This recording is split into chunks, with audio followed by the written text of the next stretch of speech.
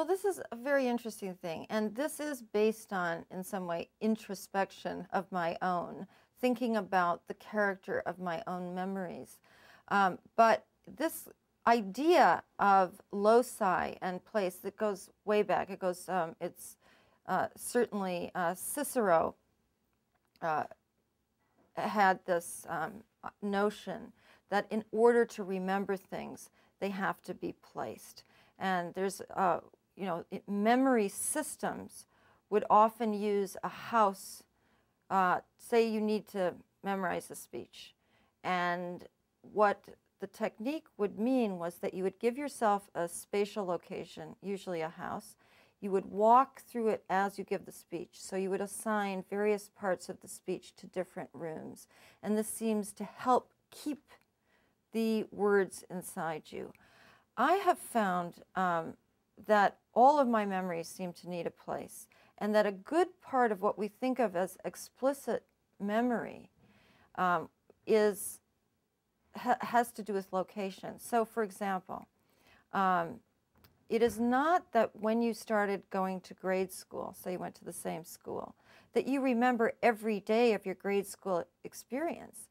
What you are remembering is the site of those experiences, some of them explicit and many of them completely buried or forgotten. I find that I need to locate my memories. There was one illustration that I gave in the book that interested me. It was a failure of my own memory, an error.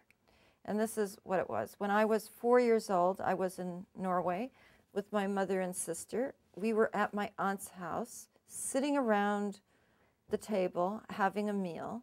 I remember, I can see the living room perfectly in my mind. My cousin, my older cousin Vibeke, begins to cry. I love this cousin. She was older than she's still older than I am. And so I felt bad. I didn't know why she was crying. I pushed myself off the chair, and I remember, you know, my feet were dangling, so I had to drop. Went around and patted my cousin on her arm to comfort her. And all the grown-ups burst into laughter, and I was so angry and humiliated by that laughter. Of course, no one meant any harm, but I was 4. Only a few years ago, I've carried this memory of humiliation around with me my whole life. Only a couple of years ago, I recognized that it couldn't have taken place in that living room because that house had not been built. What had happened was that in order to preserve the memory, I replaced one house with another. My aunt's second house, the one built after, that I do remember vividly. I think this tells us something about the nature of memory. First of all, that it's shifting. There are no fixed original memories that we can actually get a hold of.